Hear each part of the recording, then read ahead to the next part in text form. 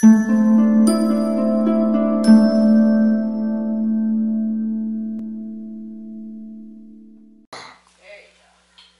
peace. Sabbath peace. It's another opportunity for us to hear and learn of the word of truth that's given to us by the Most High God. All honor goes to the Father through the Son, whose name is Yahushua. In him lies the only hope for salvation. We know that it is obtained by grace through faith, not of works, lest anyone should boast, and given freely as a gift to all who obey him. We understand that if we do not obey him, it is made manifest or made obvious that we do not believe. In this state, we should expect no good thing from the Most High. However, anything that we do get, whether it be a gift of tongues, a gift of prophecy, or any supernatural experience that we may have, it can and it will be used against us in the day of judgment. With that said, peace to the saints that are in the room, to the saints that couldn't make it, to the saints that's watching in on the camera, but no peace to the wicked. The only thing we say to them is repent that they might live.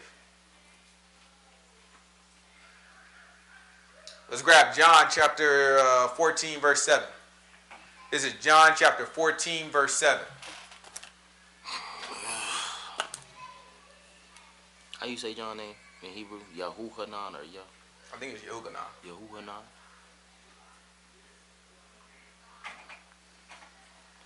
14 what? Yeah, I think you got that sound in there. Yahuhanan. Nah. Like popcorn. 14:7. This is John chapter 14, verse 7. Like I ain't got enough light over here. No, we got plenty. You know what I'm saying? Actually. You gotta be able to pick up all my Hebrew skin color. You know what I'm talking about? It ain't hard to pick yours though. Yeah, of course it's not hard. Everybody know. You only got so much. I have plenty. Plenty. Why you look at your hand? I didn't even notice it looks like look at it. Verification. It's John chapter 14, verse 7. Watch what the book say. If ye had known me, ye should have known my Father also. He said, if ye ain't known me, you would have known my Father also. How you gonna know the Son, you don't know the Father? Keep going. And from henceforth ye know him, and have seen him. Mm-hmm. Philip said unto him, Lord, show us the Father, and it sufficeth us. You know what? This ain't what I wanted, but this will work. What is that? That's John chapter 14, verse 7? Yeah. You know what I wanted? John chapter 7, verse 14. But this will work. We'll take this instead. This is John chapter 14, verse 7. Watch this. This thing even better. And Yahushua said unto him, Have I been so long time with you, and ye yet hast thou not known me, Philip? He said, I've been here the whole time, and you haven't known me? He said, Philip answered, he said, show us the Father. Yahushua responded, he said, I've been here all this time, and you haven't known me? Right? Let's see. Keep going. Understand what he said. He said, show us the Father. Right? Show us the Father.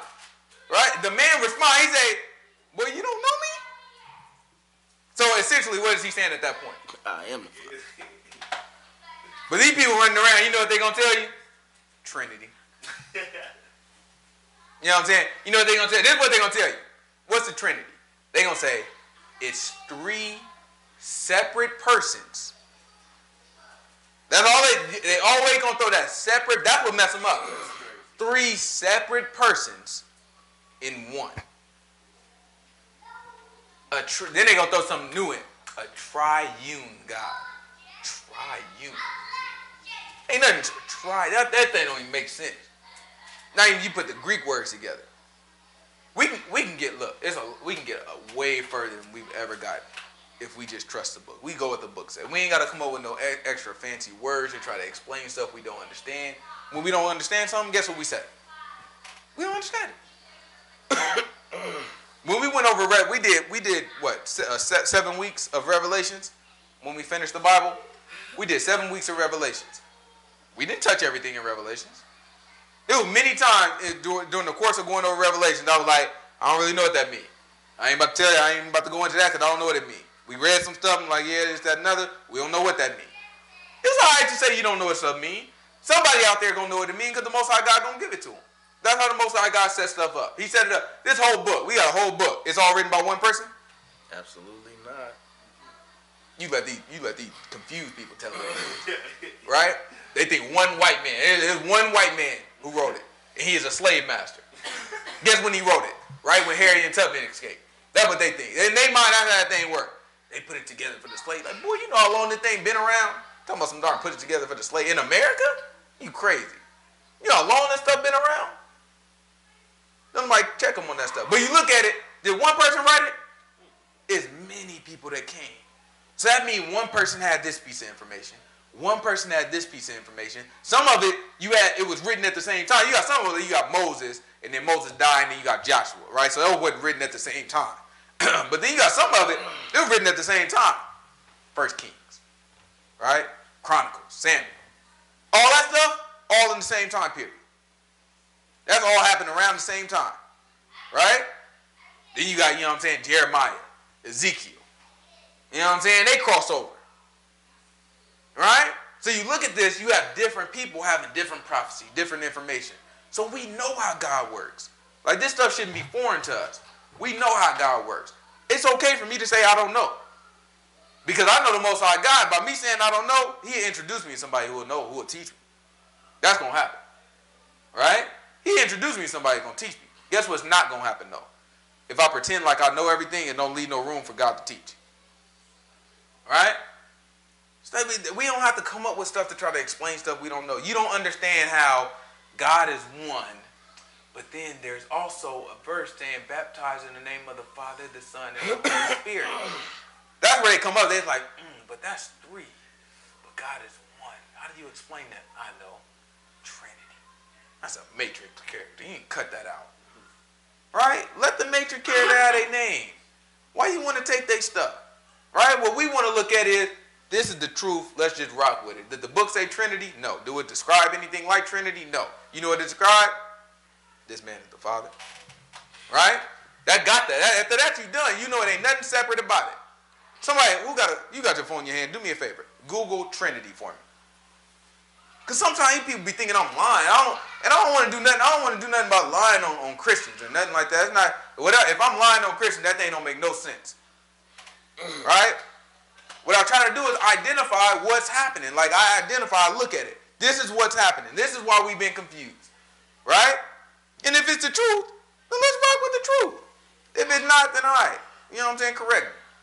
What does it say? Say the Christian Godhead has one God in three persons. Father, Son, and Holy Spirit. One God in three persons.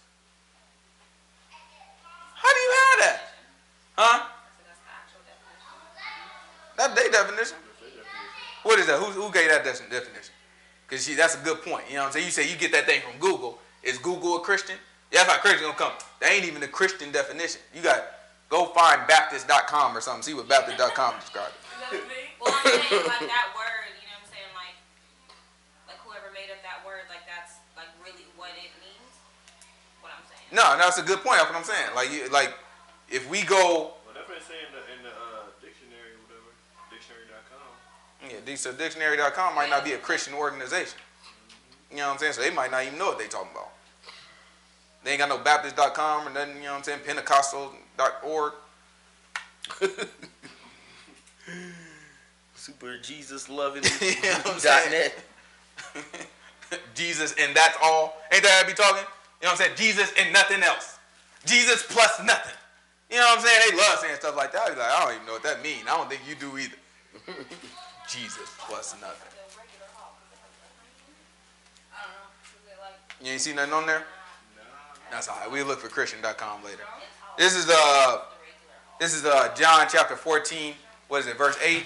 Verse 9? Verse 9. Verse 9. This is John chapter 14, verse 9. He said, I'm the Father. Watch this. And Yahshua said unto him, have I been so long time with you, and yet hast thou not known me, Philip? Mm-hmm. He that has seen me has seen the Father.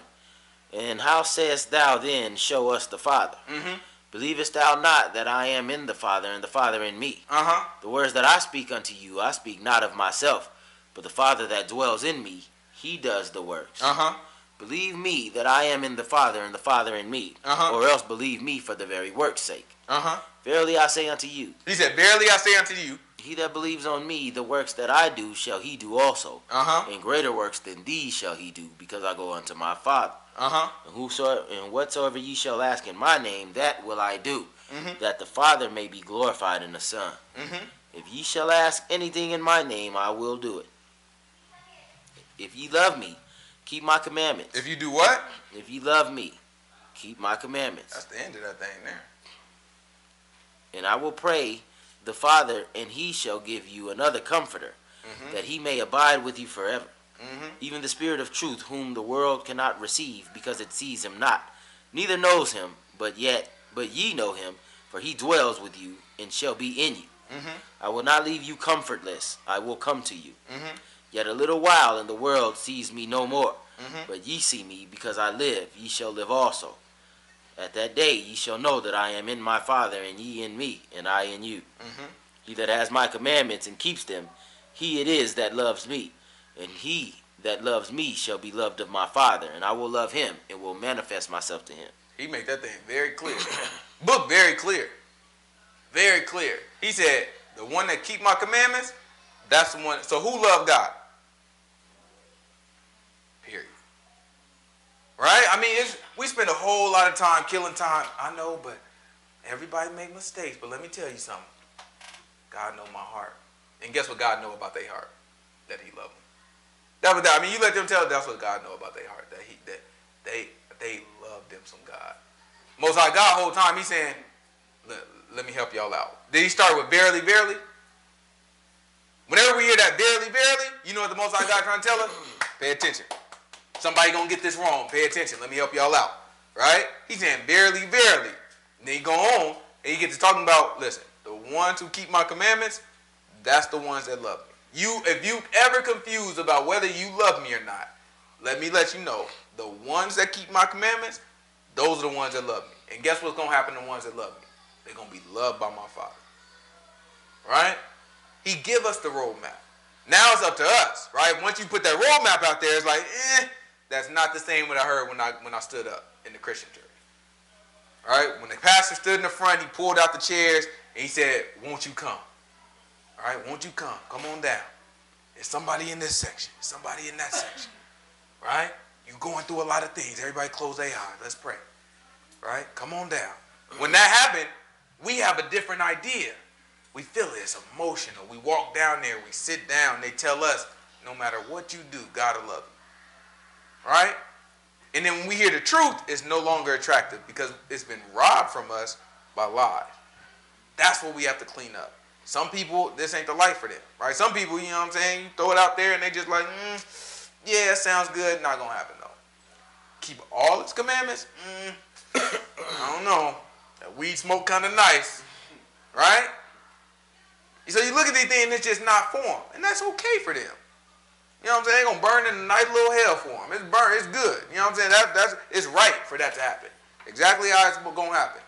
But for some people, they're going to hear this and they've never been exposed to it.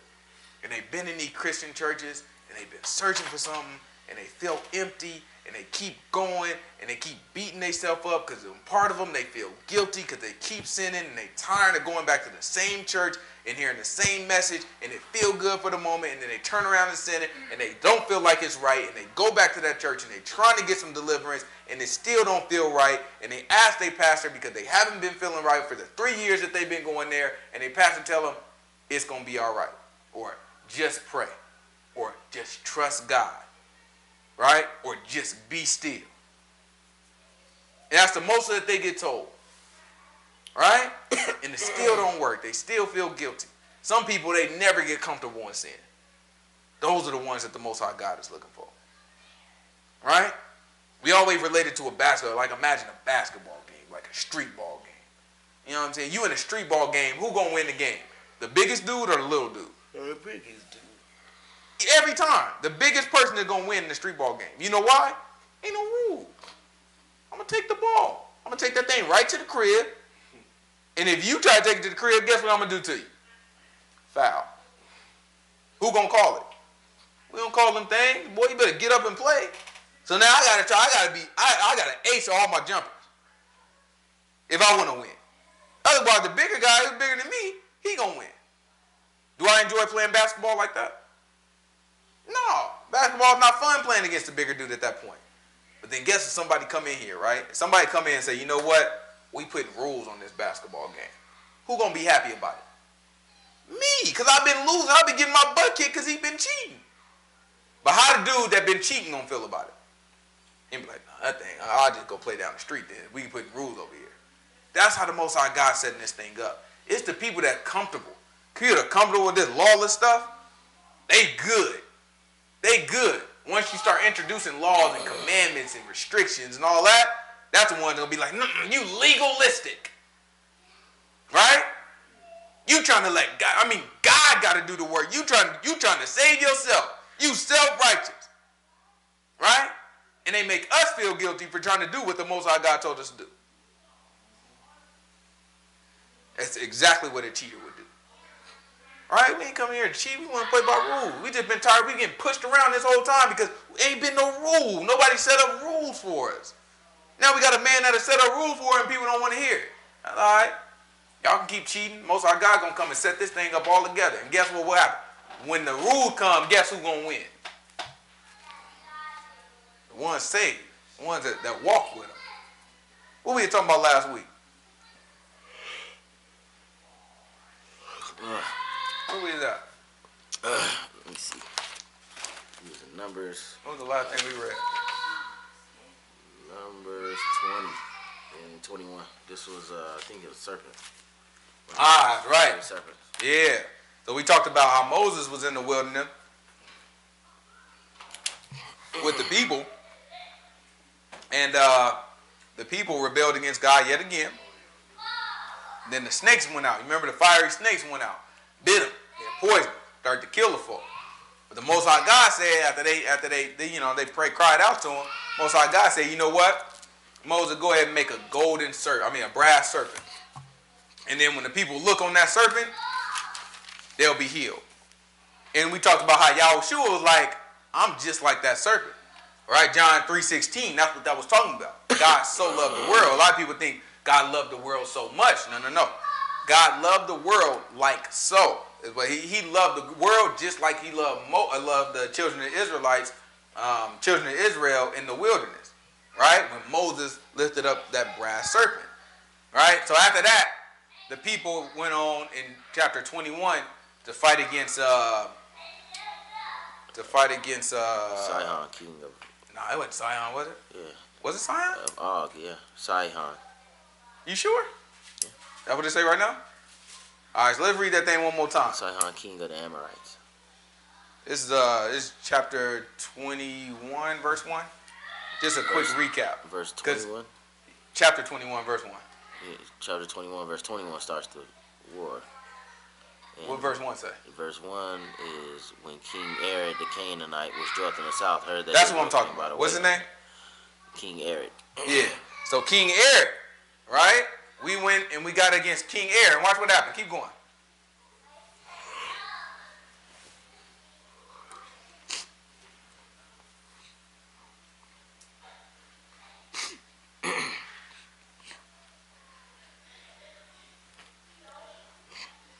And when King Arad the Canaanite, which dwelt in the south, heard tell that Israel came by the way of the spies, then he fought against Israel and took some of them prisoners. Right? So King Arad heard about it. Remember, we sent up 12 spies to spy out the Canaanites' land?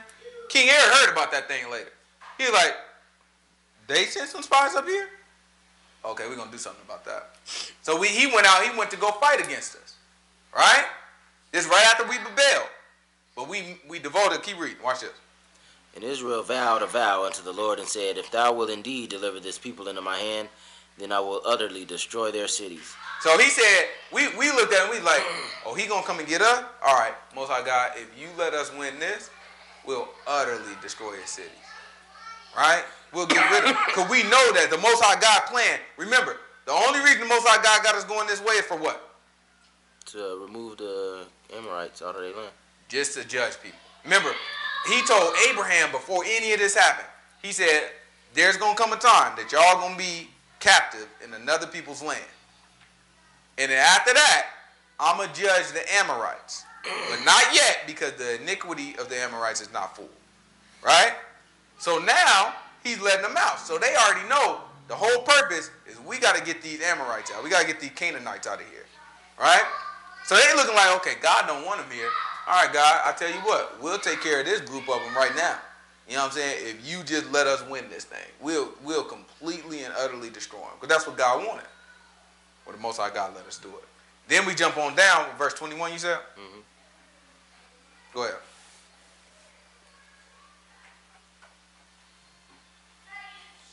This is important before we get to the next chapter, right? To kind of understand, because it's always important to understand like the context of why stuff is playing out. And Israel sent messengers unto Sihon, king of the Amorites, saying, Let me pass through thy land. Mm-hmm. We will not turn into the fields or into the vineyards. We will not drink of the waters of the well, but we will go along by the king's highway until we bypass thy borders. All right? So we made a deal. We was like, look, let us just pass through. We ain't going to take nothing. We not trying to go through. I mean, just let us just, you know what I'm saying, get straight shot. We just don't want to have to walk all the way around. You know what I'm saying? Just let us get straight through. Just let us through, please. You see what he said?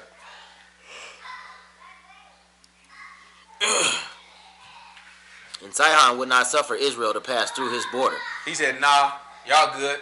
All right, keep going. But Sihon gathered all his people together and went out against Israel into the wilderness and came to Jahaz and fought against Israel. Right? So he came against us and he attacked us. We asked, did he go through? We said no. Sihon was like, all right. And then he came in and he got us. Right? He started to fight with us. Let's see what happened. Let's see what the results was. And Israel smote him with the edge of the sword. We got that butt. And possessed his land from Arnon unto Jabbok. And then we took it darn land. Even unto the children of Ammon. For the border of the children of Ammon was strong. And Israel took all these cities. And Israel dwelt in all the cities of the Amorites in Heshbon, and in all the villages thereof. For Heshbon was the city of Sihon, the king of the Amorites, who had fought against the former king of Moab, and taken all his land out of his hand, even unto Arnon. Wherefore they that speak in Proverbs say, Come into Heshbon, let the city of Sihon be built and prepared. For there is a fire gone out of Heshbon, a flame from the city of Sihon. It has consumed Ar of Moab, and the lords of the high places of Arnon. Woe to thee, Moab! Thou art undone, O people of Chemosh. All right, so we look and we see that's two kings that we didn't took out, right? Back to back.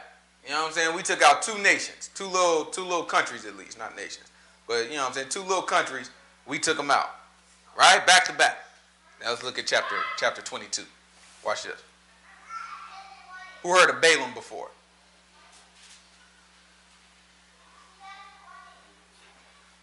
It's chapter 22. We're going to learn about Balaam. Most High still let them live in a few cities, even though they couldn't go into the land. You know, he gave them a little something. Yeah, he gave us the borders. All this that we taking now ends up becoming Yisrael. Right? The Canaan, it's not Canaanite land that we taking. It's Canaanites that rule over this stuff, but it's not Canaanite land. This is Moabite land. Right? Because we kind of tinkering around the edges right now. So we tried to go through Edom. Edom wouldn't let us go through. You know what I'm saying? But we eventually get through. Then we go to the Moabites. Let's see if I can draw this thing. You know what I'm saying? So it's something like, you know what I'm saying? It's something like this. You know what I'm saying? And it go up like that. You know what I'm saying? Like, and so all this is like the Egypt area. You know what I'm saying? And down here, you got, you know what I'm saying? You got like what you got? You got like a river going like right here. You know what I'm saying? So it's like the little peninsula. So you got, you know what I'm saying, like Midian right here. Then you got like Edom right here. You know what I'm saying? And then all right here is the Canaan land. So this is Canaan. You know what I'm saying? This is what we going to take over. And then on this side, you got Ammon up here. And you got the Moabites having all this land right here. You got Edom right here. So this is all the different sections. We tried to go, we coming from around this area, across the Red Sea. We over here, then we come up right here, right? Edom ain't going to let us through. We come up. Sihon ain't going to let us through. He come and fight us. He fight us back down here somewhere. We take his land. You know what I'm saying? So now we pushing through the Moabites' land. You know what I'm saying? We kind of going up. Because remember, when we get there, when we get to the book of Joshua, we going to cross at the river Jordan. You know what I'm saying? And the Jordan is up this way. So that means we came all the way to the side and we got to cross over into the land. And that's where, you know what I'm saying, like Hebrew, the word Hebrew means crossing over. You know what I'm saying? So we come all the way over here. We got to cross over yet again through the River Jordan. So that means we came up the side and then, you know what I'm saying, went through the Moabites land, and we're going to end up going through the Ammonites land too. You know what I'm saying? But right now we're dealing with the Moabites. It's chapter 22, verse 1. Watch what it say.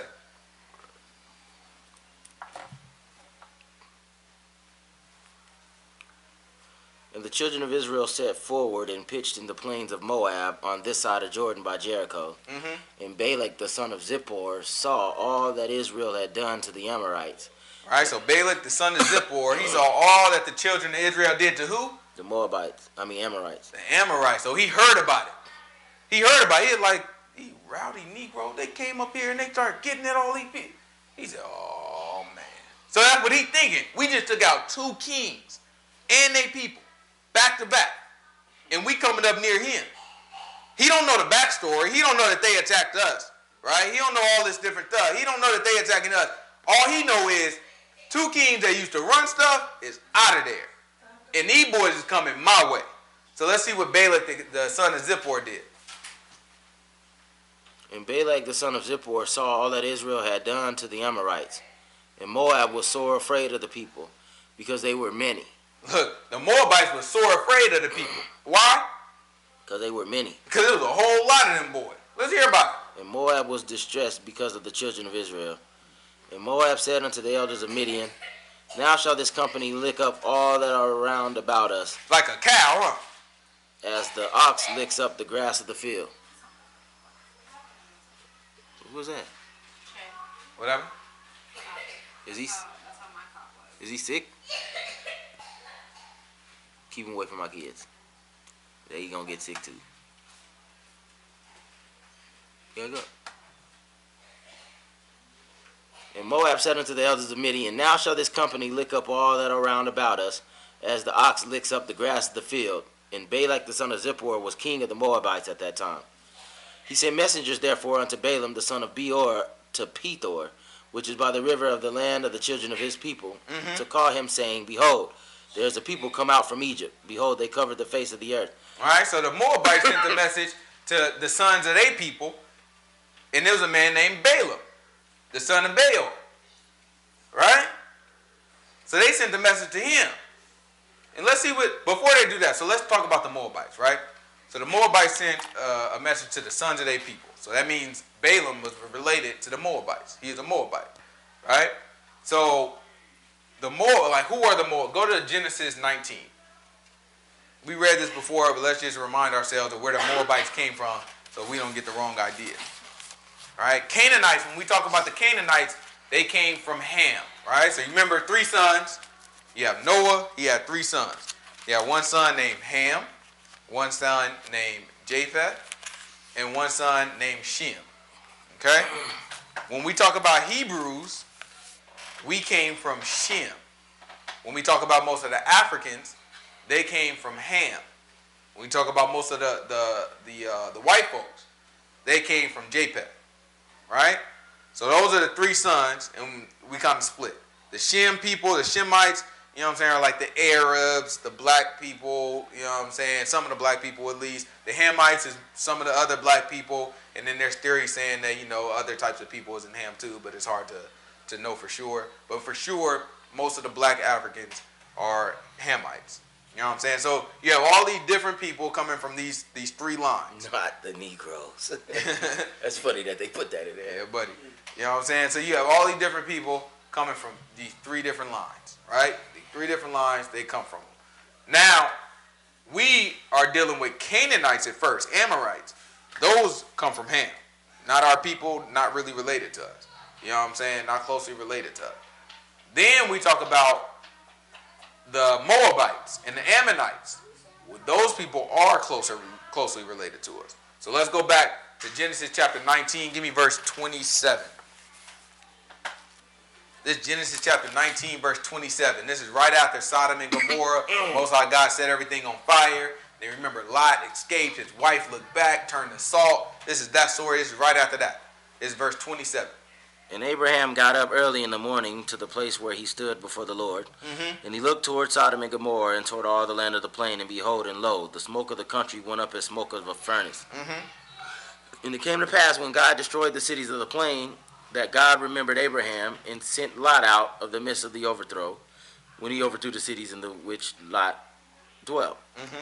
And Lot went up out of Zoar and dwelt in the mountain, and his 2 daughters with him, for he feared to dwell in Zoar. And he dwelt in a cave, and his 2 daughters, he and his 2 daughters. And the firstborn said unto the younger, Our father is old, and there is not a man in the earth to come in unto us after the manner of all the earth. All they saw was this whole land that they lived in got destroyed. They might have had young husbands and all that stuff, and they didn't come with them. And all that just got set on fire. Most High God destroyed it. In their mind, they like, the world is over. Right? So guess what they want to have happen? Look at this. Come, let us make our father drink wine, and we will lie with him, that we may preserve seed of our father. Right? They saying, we might not have a chance to keep our father's seed going. Let's get our pops drunk, and then we'll lay with them. That way we could at least have some babies in his name. They thought they were doing something noble, just sick in the mind. Right? So they got him drunk. Watch this. And they made their father drink wine that night. And the firstborn went in and lay with her father. And he perceived not when she lay down, nor when she arose. And it came to pass on the morrow that the firstborn said unto the younger, Behold, I lay yesternight with my father. Let us make him drink wine this night also. And go thou in and lie with him, that we may preserve seed of our father. And they made their father drink wine that night also. And the younger arose and lay with him. And he perceived not when she lay down, or when she arose. Thus were both the daughters of Lot with child by their father. And the firstborn bare a son, and called his name Moab. He called him what? Moab. So that's where Moab came from. Right? That was the offspring of Lot and one of his daughters. What's the next one? And unto the same is the father of the Moabites unto this day. And the younger she also bare a son, and called his name Ben-Ami. The same is the father of the children of Ammon unto this day. So the Ammonites and the Moabites come from Lot. Lot was the nephew of Abraham. So same people. Right? Same people. In a technical sense, they could be considered Hebrews. Technically, because Lot was Hebrew. Right? In a technical sense. Now, in a literal sense, you know what I'm saying, we don't really consider them Hebrew. You know what I'm saying? But in a technical sense, we the same people. You know what I'm saying? Came from the same people. Our father's brother. Exactly. All right? Our father's nephew. Let's go back to Numbers chapter 22. Go ahead and just pick me up back at like verse 4. It's Numbers chapter 22. We're going to jump back up to about verse 4.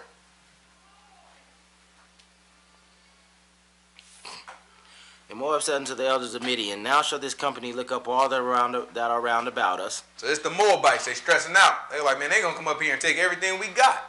Right? So the Moabites stressing out. Let's hear about it. As the ox licks up the grass of the field. And Balak the son of Zippor was king of the Moabites at that time. He sent messengers therefore unto Balaam the son of Beor to Pethor, which is by the river of the land of the children of his people. So he sent a message to Balaam. Keep going. To call him, saying, Behold, there is a people come out from Egypt. Behold, they cover the face of the earth, and they abide over against me. Come now, therefore, I pray thee, curse me this people, for they are too mighty for me. All right? So he said, we can't take them, so put a curse on them for us, Balaam. Sent the message to Balaam and said, put a curse on them for us. This is what Balaam said. Peradventure I shall prevail that we might smite them, and that I may drive them out of this land. For I wot that he whom thou blessed is blessed, and he whom you cursed is cursed. All right? They say, Balaam, when you curse somebody, they curse. When you bless somebody, they bless. So we need you to do this, because you got some power in the stuff you be saying. Right? Balaam was the man, apparently.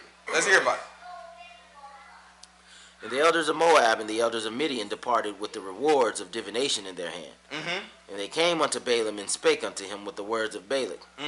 And he said unto them, Lodge here this night, and I will bring you word again, as Yahuwah shall speak unto me. Right? So Balaam, when they brought that message onto him, Balaam's like, all right, y'all go ahead and sleep here tonight. You know what I'm saying? I'm going to wait, and when the Most High God speak to me, I'll tell you what he said.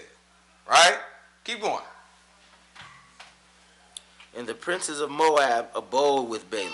And God came unto Balaam and said, What men are these with thee?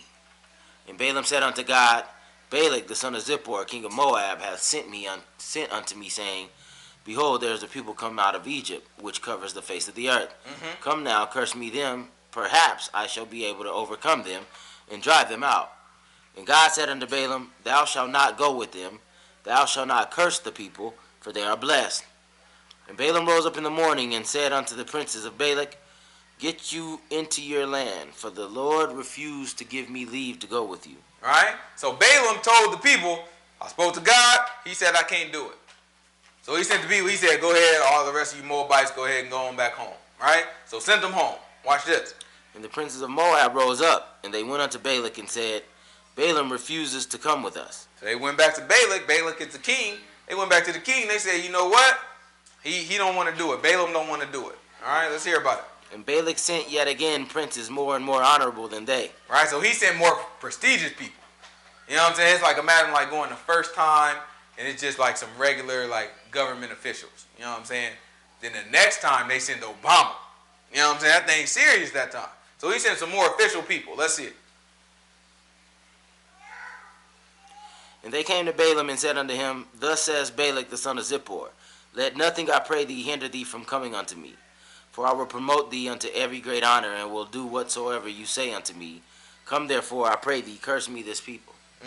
And Balaam answered and said unto the servants of Balak. This is what Balaam said back. So Balak the king, he going back to him. He's like, listen, I really need you to do this. All right? I'll provide whatever you need. Just let me know. But I really, really need you to do this for me. So Balaam, he going to come back and watch what he said. And Balaam answered and said unto the servants of Balak, If Balak would give me his house full of silver and gold, I cannot go beyond the word of the Lord my God to do less or more. He said, even if you gave me your whole house and you filled it with silver and gold, I still wouldn't be able to go beyond what the Most High God said. Right? A lot of people who heard about Balaam get a bad rap. Yo, Balaam, this, that. Sound like so far, Balaam is strictly obeying God. He said, I ain't saying nothing to y'all until I talk to God first. Y'all go to sleep, I'm going to go holler at God. He heard from God. God said, don't do it. He came back and told him, look, I can't do it. Y'all might as well go home. They went home. He sent some more people to him. Balaam got the message. He was like, listen, I want y'all to know before you even waste your breath, I can't go further than what the Most High God say. Most High God tell me to do it, I'll do it. He tell me not to do it, I can't do it. I don't care what you give me. You can give me your whole house and you can fill it with silver and gold. That's not going to start. I can't do it with something that God say don't do. So far, the man seemed like a very strict, he obedient to the Most High God as far as we know. Right? Let's hear about that. Let's keep going.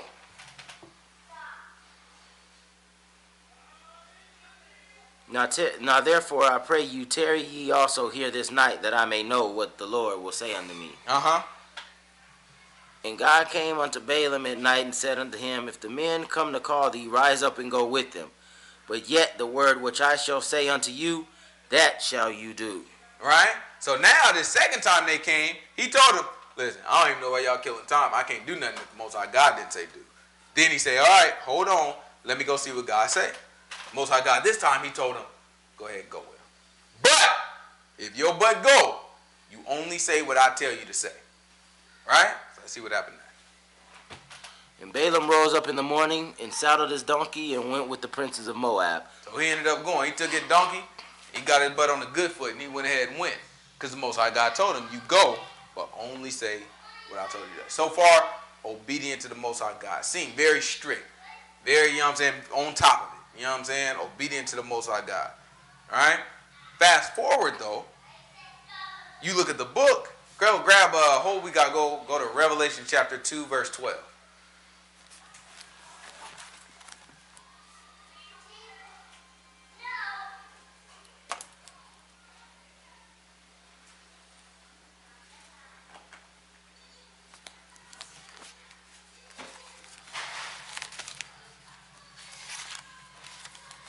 Revelation chapter 2, verse 12.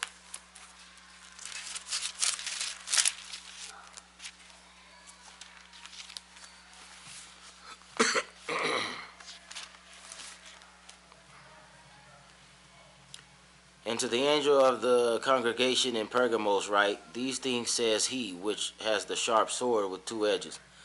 I know thy works, and where thy dwell, even where Satan's seat is, And thou holdest fast my name, and hast not denied my faith, even in those days wherein Antipas was my faithful martyr, who was slain among you where Satan dwells.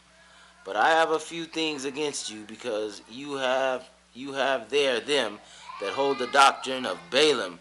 The doctrine of who? Balaam. What's doctrine mean? Teaching, the way. Teaching, right? You hold the teaching of Balaam. Well, who did what? Who taught Balak to cast a stumbling block before the children of Israel. He taught the king to cast a stumbling block before the children of Israel. How do you do that? To eat things sacrificed unto idols. And He taught us to eat stuff that's sacrificed unto idols. What else? And to commit fornication. And he taught us to commit fornication. So what was the stumbling block? Us eating stuff sacrificed to idols and fornication. Right? So we look at it from what we read so far, it looked like Balaam was strict. But if we kept reading through the story, you'll see he went up. He actually said everything that God told him to say. He blessed the people. Right? They wanted him to curse the people. He ended up blessing the people because that's what God told him to say. All that said and done, it looked like everything was good. But he turned. Right? And then the whole outlook of how God looks at him completely is different. Right? Because at the end of it, just like the book say right here, he gave wicked counsel. He taught him, he was like, listen, I can't curse them. Just imagine how I go, right? I'm trying to curse the people, but God tells me I got to bless them. So I bless them, I do everything God say. But you can imagine like a backdoor conversation afterwards. Man, I wanted you to curse them, and you ended up blessing them for me. You can just kind of imagine that thing. And you look like, man, I can't, you know what I'm saying? I can't, if God blessed them, I can't curse them. That's what God, I can't do nothing that God told me not to do. So then, you know, so you can imagine Balak, he probably asked the question, okay, so, I mean, if I wanted to have them cursed, how would I get this done? And that's probably where Balaam started teaching them. Right, because the book say he taught them. He was like, you know what I'm saying? Now, if they sin, Most High God ain't got no business blessing.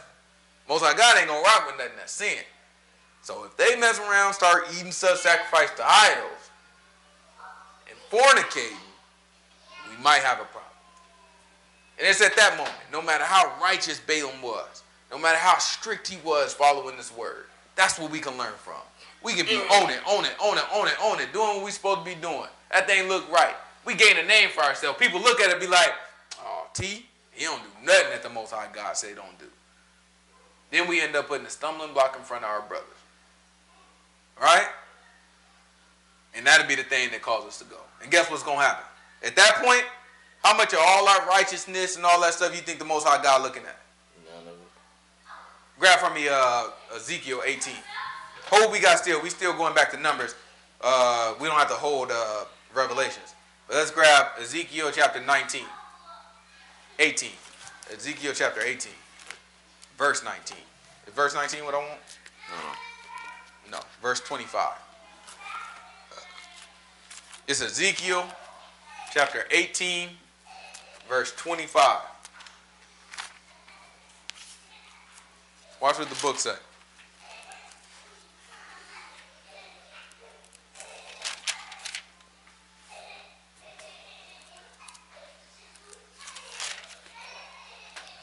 Yeah, ye say the way of the Lord is not equal. Yeah, you say the way of the Lord ain't fair. That's what you're trying to say. Equal. When you say equal, he's saying fair. You say the word excuse me, the way of the Lord ain't fair. Keep going. Hear now, O house of Israel, is not my way equal? Are not your ways unequal? He said, your ways is the way that's unfair. All right, keep going. When a righteous man turns away from his righteousness. If you righteous and you turn away from your righteousness, what else? And commits iniquity. And then you sin like Balaam did. What? And die in them. And then you end up dying that way. You notice he throw that in there. For his iniquity that he has done. So you die in sin. What else? For his iniquity that he has done shall he die. Uh-huh. Again, when the wicked man turns away from his wickedness that he has committed and does that which is lawful and right, he shall save his soul alive. He said, but you wicked, you turn away from your wickedness and you do what's right, you gonna mess around and be saved.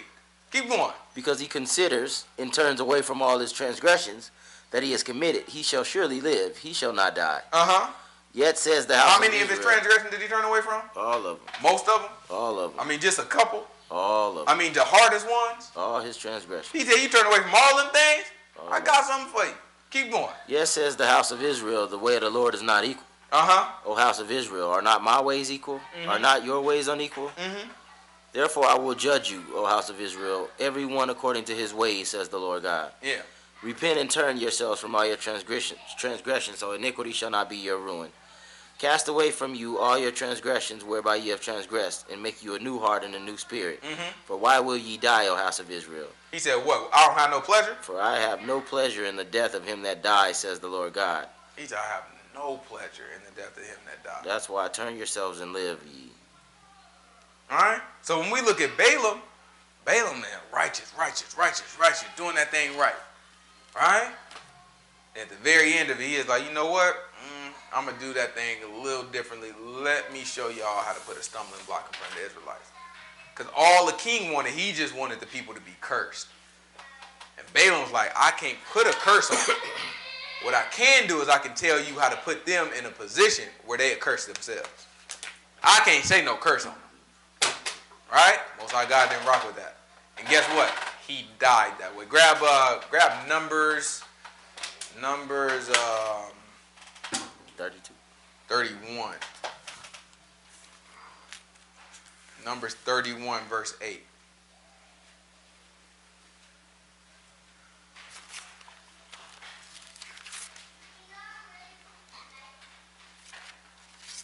It's Numbers chapter 31. I'll look at verse 8. Right?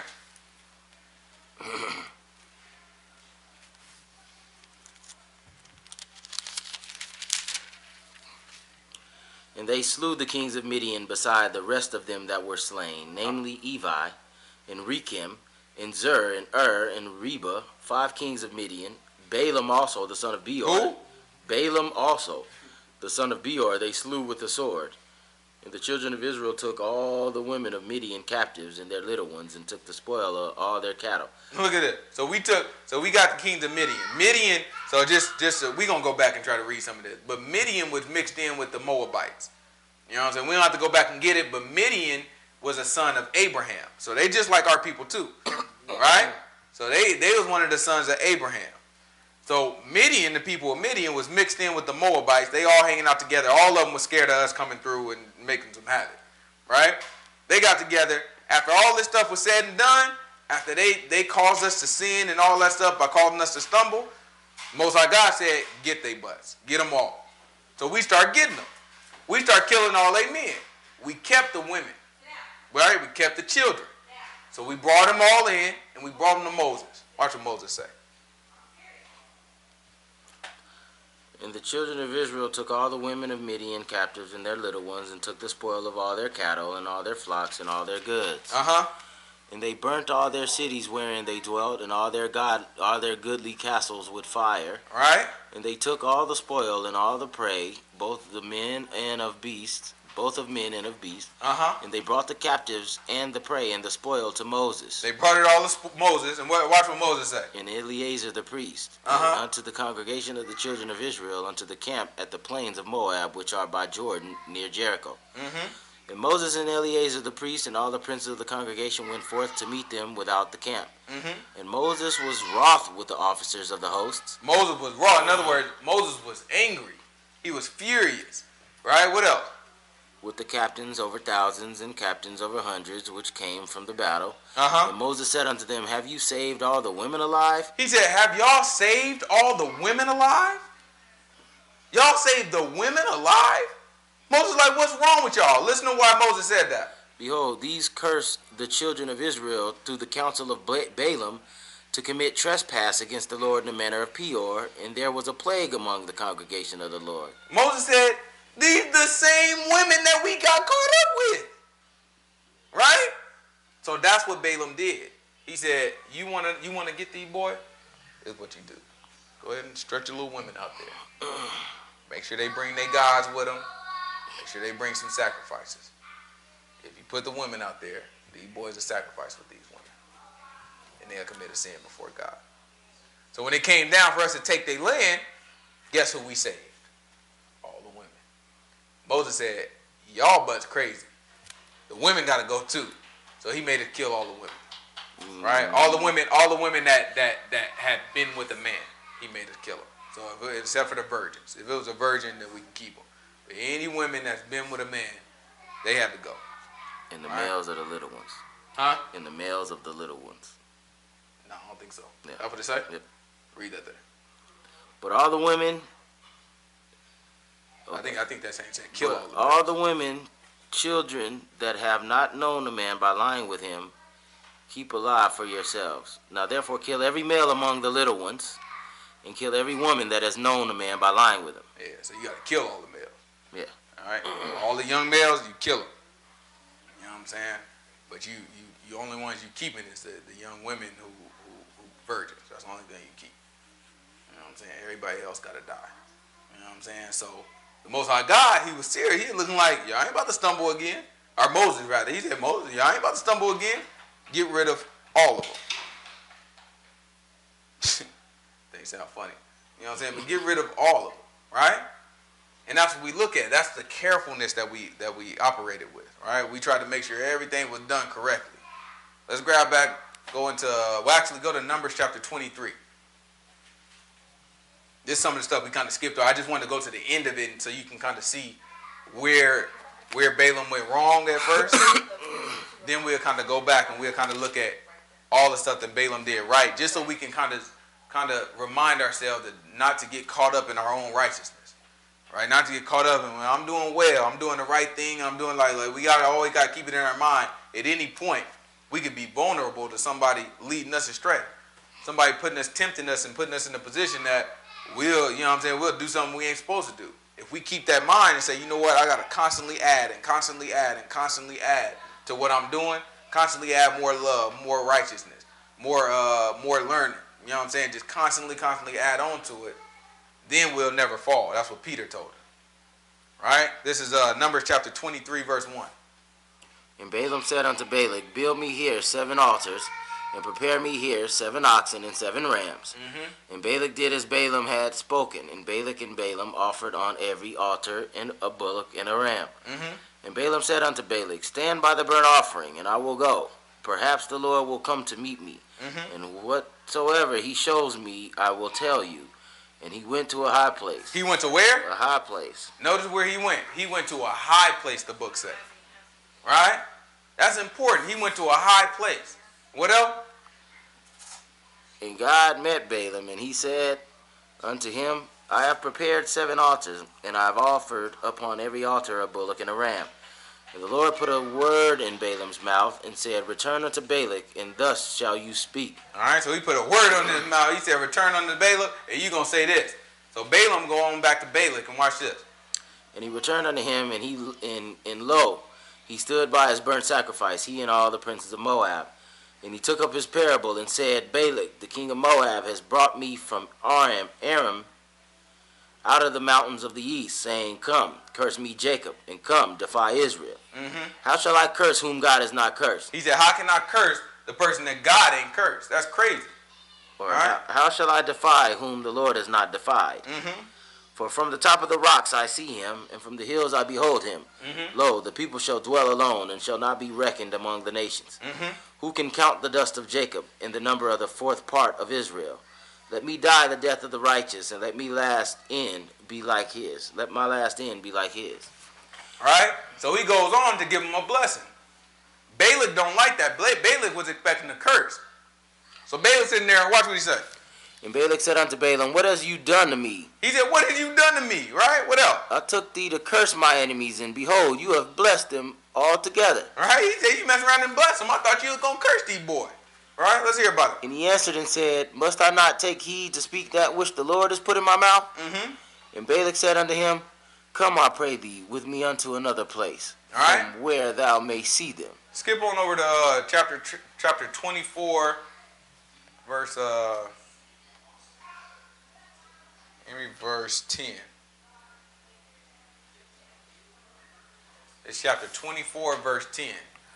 And Balak's anger was kindled against Balaam, and he smote his hands together. Right, so Balak getting mad. He's like, man, you keep blessing these boys, I'm asking you to curse them. Right? So he smote his hands together. You know what I'm saying? Like that. He said, man, you asking what you doing? You know what I'm saying? Keep going. And Balak said unto Balaam, I called thee to curse my enemies, and behold, you have altogether blessed them these 3 times. Therefore now flee thou to thy place. I thought to promote thee unto great honor, but lo, the Lord has kept thee back from honor.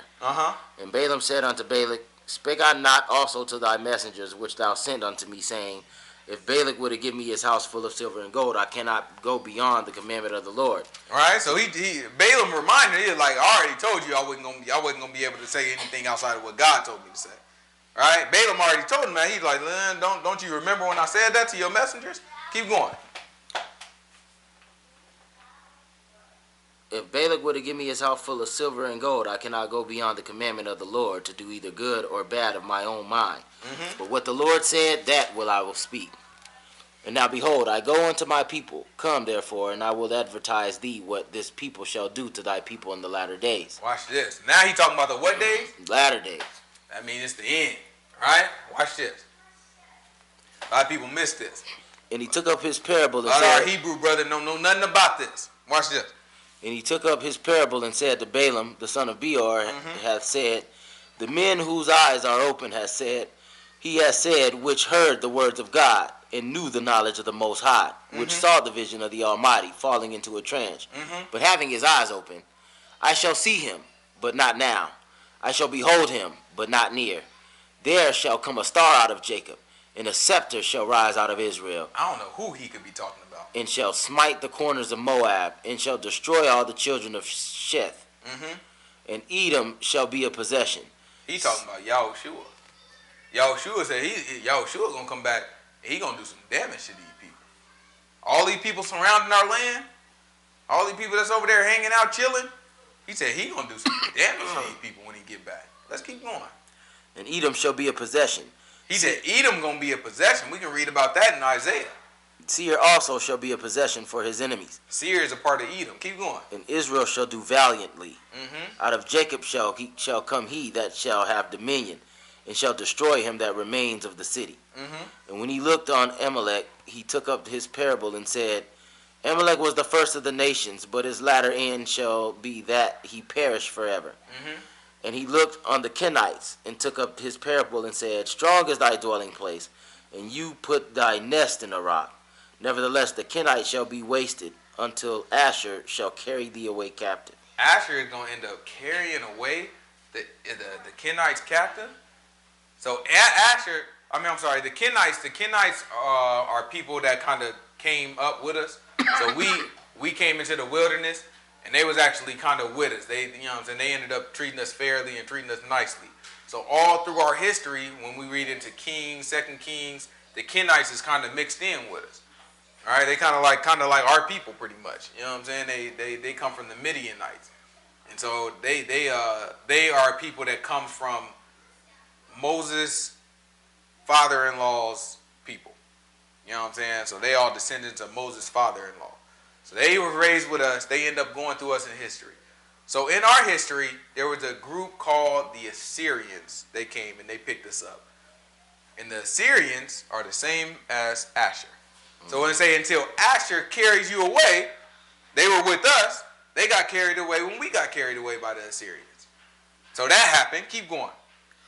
And ships shall come from the coast of Chittim. And ships gonna come from where? The coast of Chittim.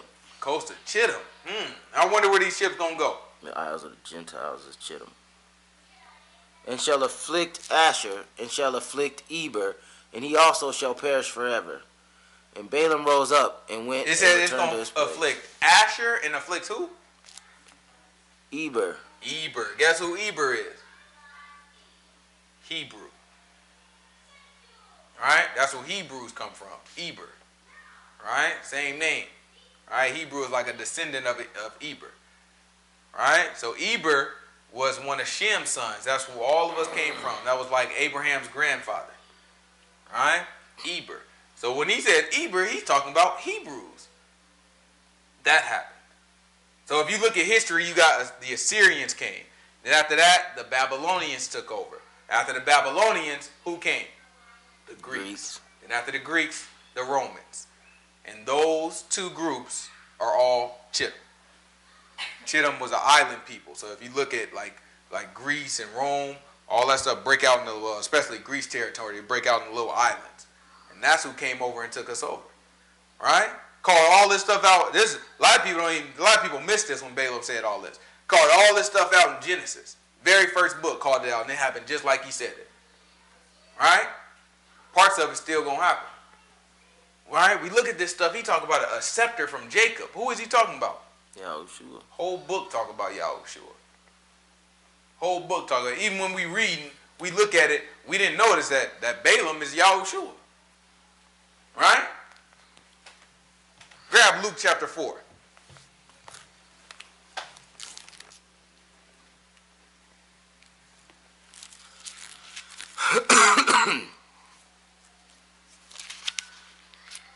Y'all might have missed it, but each time Balaam took up a word, what did he say he was speaking in? The parable of the Lord.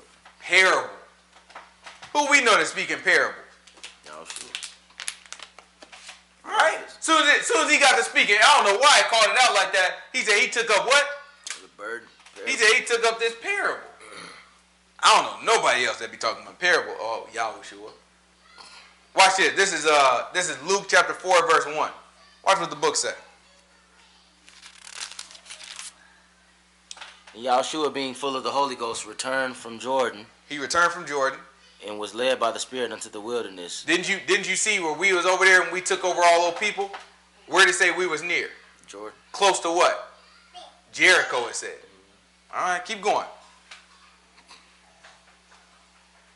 Being 40 days tempted of the devil, and in those days he did eat nothing. And when they were ended, he afterward hungered. And the devil said unto him, If thou be the Son of God, command this stone that it be made bread. And Yahushua answered him, saying, It is written that man shall not live by bread alone, but by every word of God. Watch this. And the devil taking him up he took him where? Into a high mountain. He took him to a high mountain. You remember when Balaam was going? So Balak, he wanted him, the king, he wanted him to curse the people. And Balaam said, I can't curse the people. I can only say what God wants me to say. And you remember where the king took him? To a high place. And look at what Satan trying to tempt him to do. He said he took him to a high mountain. He took him to a high place. Let's see what happened next. And showed unto him all the kingdoms of the world. And he showed unto him what? The kingdoms of the world in a moment.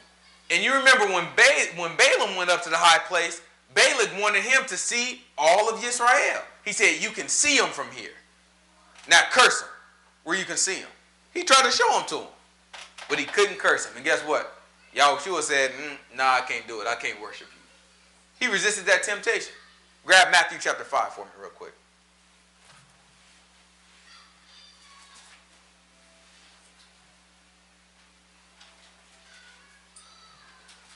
It's Matthew chapter 5, verse 1.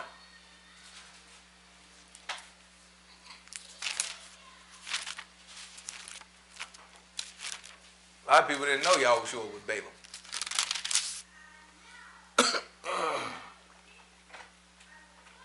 And seeing the multitudes, he went up into a mountain. And when he was set, his disciples... He went up into a what? Into a mountain. And when he was set, his disciples came unto him. And he opened his mouth and taught them, saying, Blessed are the poor in spirit. He started saying what? Blessed are the poor in spirit, for theirs is the kingdom of heaven. And what else? Blessed are they that mourn, for they shall be comforted. And what else? Blessed are the meek, for they shall inherit the earth. I mean, he went up to a high place and he just started blessing the people. They probably standing around. They like, I don't know what made him just go up to that darn mountain and just start blessing everybody. I know why. He had to become Balaam. How you gonna do it without fulfilling the book? Balaam did it. How he not gonna do it? He went to the top. He said, well, I gotta go somewhere high and start blessing the people. That's the only way that thing worked. Balaam did it. Right? We look at the thing. The man spoke in parables. Right? If you look at Balaam's name even, right? He was the son of who? Peor. Beor. Right? Balaam was the son of Beor.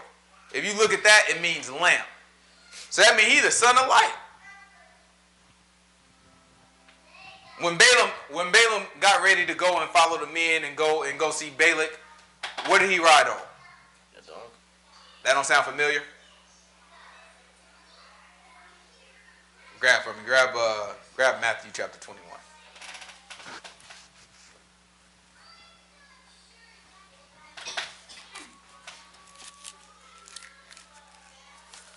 It's Matthew chapter 21, verse 1.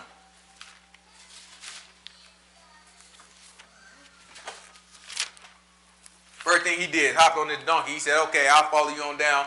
Go ahead and take me to Balak. I'll say only what God can say.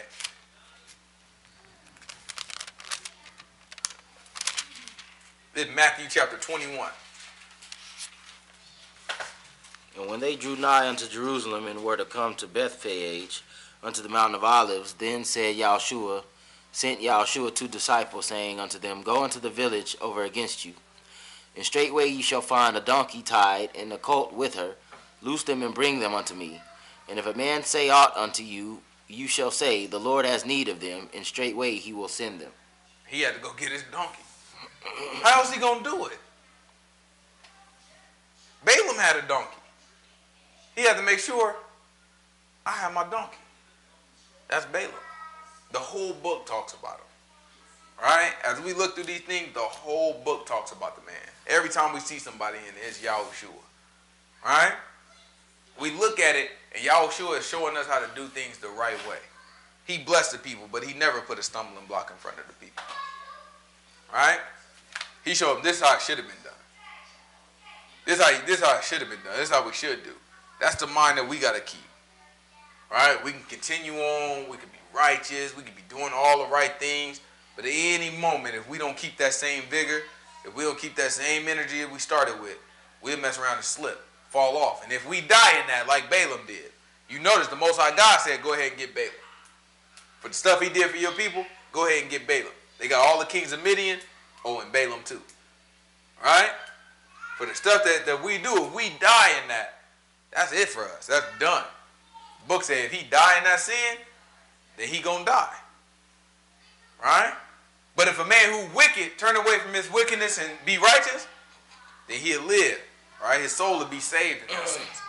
That's all we looking for. All right? That's all we trying to teach the people. We want to teach people how to save their soul. We ain't trying to teach nobody nothing crazy. I mean, unless you think I'm telling you don't cheat on your wife, it's crazy.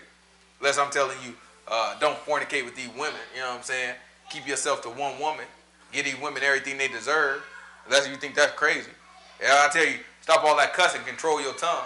You see all these teachers out here, these people that call themselves teachers of God's word, every other word out their mouth is a cuss word. And they think that thing okay. These Hebrew teachers. Even some of these Christian pastors, you talk to them behind closed doors. They get to using the N-word. Talk to a couple of these pastors behind closed doors. I guess they think I'm young and I'm comfortable. You know what I'm saying? They can start using the N-word in front of me. Oh, you ain't nothing. I ain't listening to nothing y'all talking about. These Hebrew dudes, same way. I try to watch these videos, you know what I'm saying? They be like Facebook Live arguing with one another. You know what I'm saying? I be watching, I'm like, oh yeah, you got some good point. Okay, that's a good point. That's a good point. All of a sudden, start cussing. Start running their mouth. Like, ain't none of y'all killing time. I don't always leave it. Y'all killing time. Y'all killing time. I be wanting to get on the video at first. You know what I'm saying? I be wanting to get on it. Oh man, let me jump in this thing. You know what I'm saying? Let me help y'all out. You know what I'm saying? Y'all might be on to something. I be looking at y'all. They get to cutting. I be like, nah, we good. I hit you in the inbox. Only thing I hit them in the inbox, I be like, you need to stop all that cussing. You might get somewhere you stop all that cussing. They don't want to talk to me. I tell them, I put it out there. I tell all they followers too. If anybody you think teaching you the word of God and they got a bad mouth, they cussing, you might as well keep it moving. Keep it moving. Don't kill your time listening to these people. They're going to lead you somewhere you're not supposed to be. I don't care how good they sound. I don't care how smart they are. There's one thing the book going to tell you very clearly. A man got to control his tongue. Right? You don't control that tongue. That thing crazy. You can't control what you're saying? That's crazy. That don't make no sense. Ain't no filter supposed to be coming out of our mouth. You ain't gonna get ain't no dirty water gonna be in a fresh spring. That's clear in the book. Clear in the book. Right?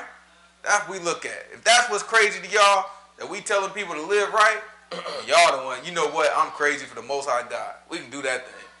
You know what I'm saying? If they can't tell us nothing that we're doing wrong. They can't. Right? Everything they gonna say we just too right. Right? Y'all take it too serious. Y'all too strict. God ain't worried about all that. That's the only thing they gonna say. They ain't gonna never say, oh, you doing it wrong. No, they can't. They just gonna say it's okay for them to do it wrong. Don't even make darn sense. Any questions?